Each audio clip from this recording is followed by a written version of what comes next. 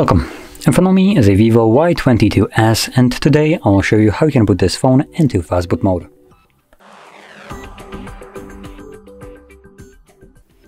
So to get started, let's hold the power key. From there, you want to choose power off. And once the device turns off, you want to hold power key and volume up. Now, when you hold those two keys, you will feel a vibration at one point, at which point you will let go of the power key, but keep holding volume up, which will then take you to FastBoot mode.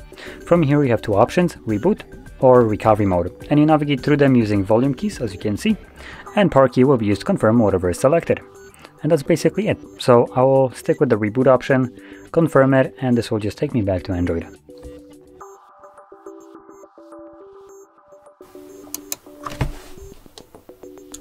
And as you can see, we're now back in Android. So if you found this very helpful, don't forget to hit like, subscribe, and thanks for watching.